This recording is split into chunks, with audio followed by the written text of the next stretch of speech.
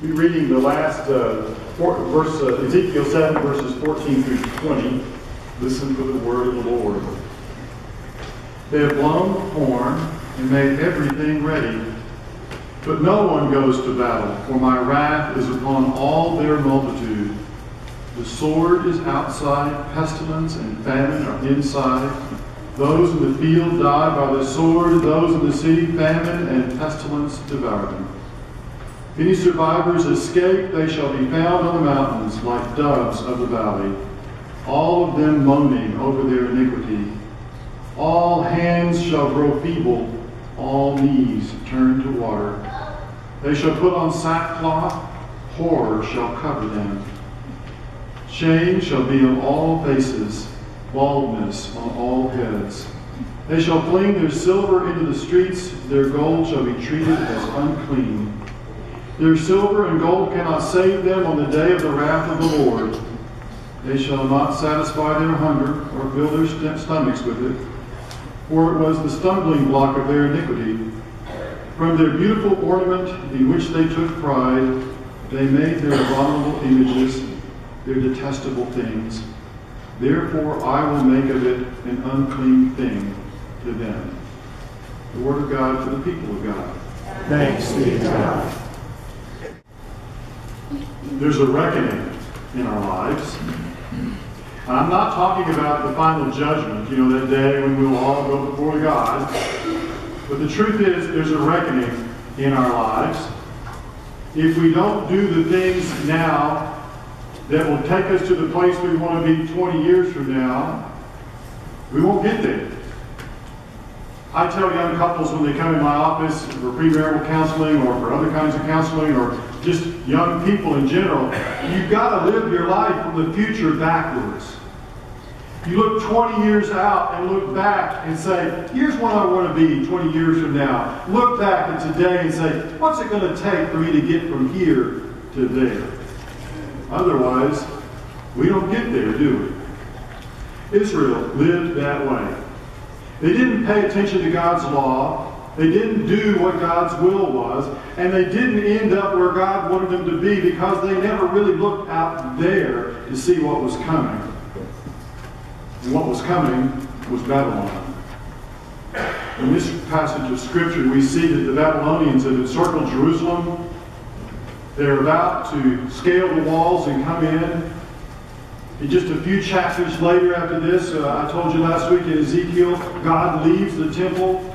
And the people of Israel believed that as long as God was in the temple, Jerusalem would not fall. They had a confidence that was not real. Kind of like us. Nothing bad will ever happen, right? America will always be strong. I think that's what the Romans said, and a few other dynasties over time, right? Nothing bad can ever happen to us. We'll always have oil, right? Climate change, that's a bunch of baloney scientists figured out, right? None of that stuff's real, is it? And that's just on the global scale, right? In our personal lives, nothing's ever going to go wrong. I can live paycheck to paycheck forever, right? I don't have to put any money aside. Jiminy Cricket, right? I'm okay. Those are things that we like to think today because we only think today. We're not thinking 20 years out, looking back at today. And if we do that, if we look back at today, we might find we would change our ways, right? I might do some things differently if I know what's going to happen out there because of what happens today. Today. It's important to live from the future backwards. Israel had gotten themselves in quite a mess, hadn't they? And they're about to be sent into exile, captured, something they thought could not happen. Judah was about to be destroyed, Jerusalem torn stone from stone. And it's hard to imagine that in our lives, isn't it? And yet, every week in career networking, we have someone come in, don't we, Ron, it seems like, who tells us that story. Their lives have been torn stone from stone. they've worked 20 years at a job, and all of a sudden somebody takes that company over and that whole group is gone. And everybody's on their own. And it happens at a time when everybody else is looking for work, and now they can't find work, and they lose their home, they lose their car, they lose their savings, they lose everything. And it's a reckoning comes in our lives. Sometimes it's our fault and sometimes it's not, but it does come, folks, let me tell you. We watch people struggle to keep a good attitude, struggle to keep on going week to week, week to week. I've seen people in that group that have been out of work for 3 years. It's hard. There comes a time when a reckoning will be there. I remember in Lake Dallas visiting a lady, and I hope none of you fit this situation. If you do, think about it. Visited a lady who wanted me to go in and talk to her husband who was dying. He had lung cancer. I'd never met her before. Never in my life have I met her. Never met him before. They hadn't been in church in 45 years. A preacher had made them mad. We're good at that, let me tell you. You know, blame us. It's always our fault. I know that. But a preacher had made them mad.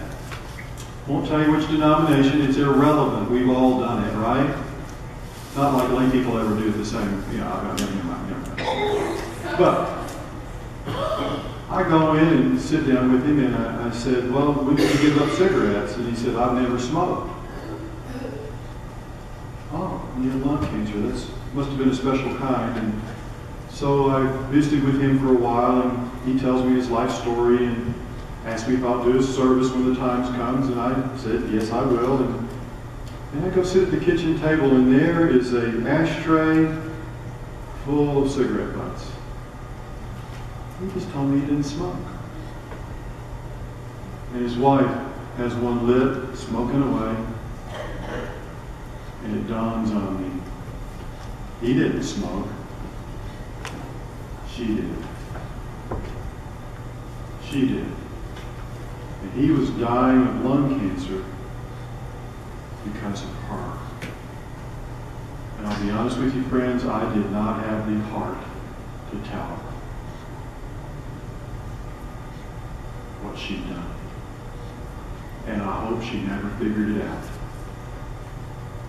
There's a reckoning that comes in there in our lives. Our actions do affect our lives. How we live today will affect what happens 20, 40 years from now in our lives, in our children's lives, and the people that live around us and with us. It does make a difference how we live. So now I know you're about to be really excited because I'm going to move into the children's part of the sermon, all right?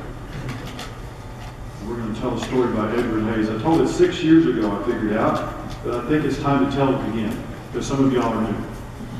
So, Edward Hayes tells a story. He wrote some really good books. Go look him up online. St. George and the Dragon and the Quest for the Holy Grail is a great book, all right? If you've not read it, it's cheap. You know, it's been around for a long time.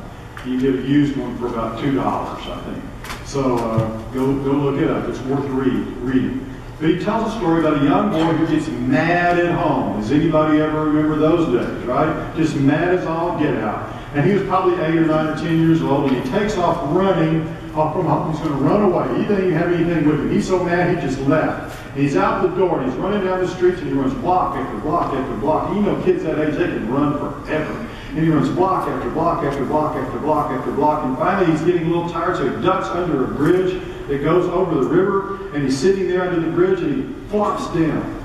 And he hears this voice. What are you doing? And it's an Irish accent, which I don't do well, all right?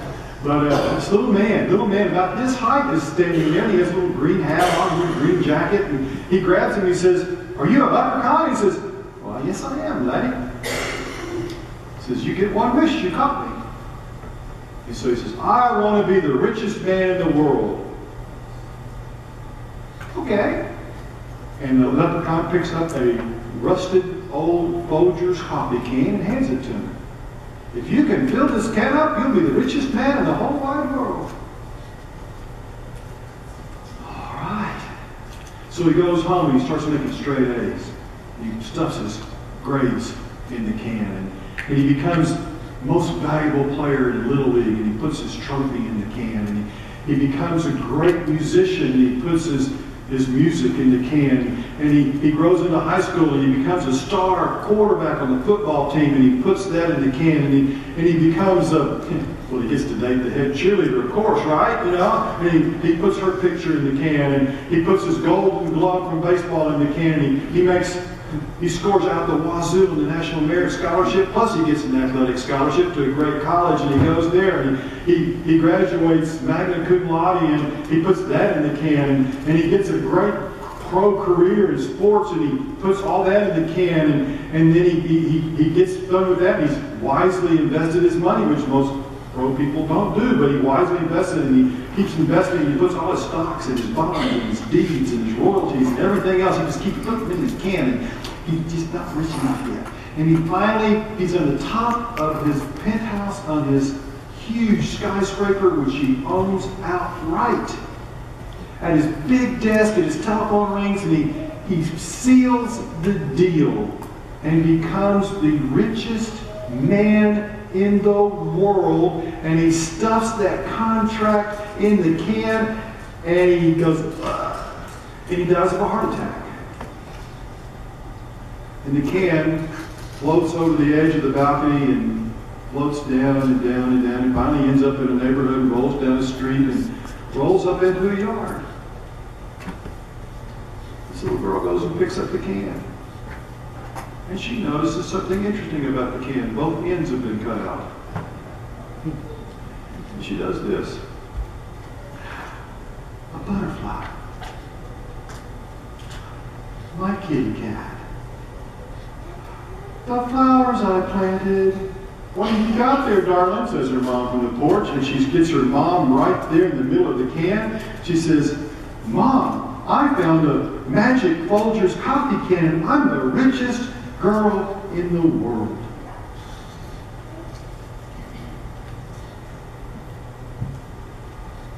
So what are you going to fill your can with? In Ezekiel it says they had all the silver and gold they could handle. They just couldn't eat it because they had no food. Every time I do Vacation Bible School, I get to know kids. Every time I get to know kids, as they grow up, they know me. Every time they know me and I know them, whenever we're in church and we're seeing each other, we high-five or we bump fists or we say hi or whatever it is, and I become rich because of that. That's what makes me rich. When I know you, Ephraim, I'm rich, right? And we kind of know each other, don't we? Because we've done Vacation Bible School together. Yeah, you know? And that's what's real about life. Who do you know? Who do you know? And what I found is, every week at the end of Vacation Bible School, I'm worn out, and I'm rich. And somewhere during that week, Jesus has happened. And Jesus happened this week at Vacation Bible School.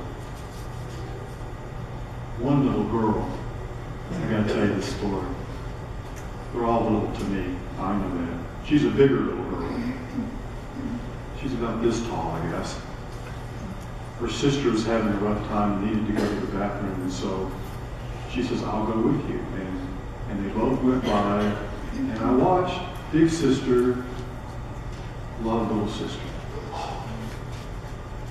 And care for little sister, and take little sister in, and make sure little sister was okay, and bring little sister out. Dad said later that doesn't always happen at home, but when they're out in public, they're really good. But I saw Jesus. You know what I mean? I saw Jesus in these two little girls, and it was rich. I saw Jesus in kids. They had to put little dog tags on chains, and they did that in my group. And to watch a kid that wasn't quite dexterous enough to pull the little chain out of the little holder and put the tag on. And there would always be some friend who would help them around them. Nobody ever went without somebody's help. in Vacation Bible School. It was amazing to watch every day. It was so awesome. So, let's see, 20 years, I'll be 79. And I hope I'm retired by then. But looking back from the future, I think I want to still be doing Vacation Bible School. They may not let me get down on the floor because there may not be enough of them to pick me back up. But you know, I don't know that I want to miss out on that. We have such wonderful young people in our church. And they have made our church rich. So every time you see a Folgers coffee can, they make them out of plastic now, I understand. But if you see one, you ban, I don't care which kind. Remember to cut the other end out. It's not what you put in the can, but what God gives you through the can that counts. And all the gifts we have in life are from God. Miranda, remember, if you get arrested, you have the right to remain silent. Everything you say can and will be used against you in a court of law. It's kind of Ezekiel's message here today. But let me give you a different twist on it. You have the gift to remain silent. And when you do, God will speak to your heart and show you a better way. And He and He alone will make us rich. Let us pray. Lord, speak to our heart of hearts. Help us find that place deep within where you live. And help us realize that you fill our can from the other side. It's not what we can put in it, but what you've already given us.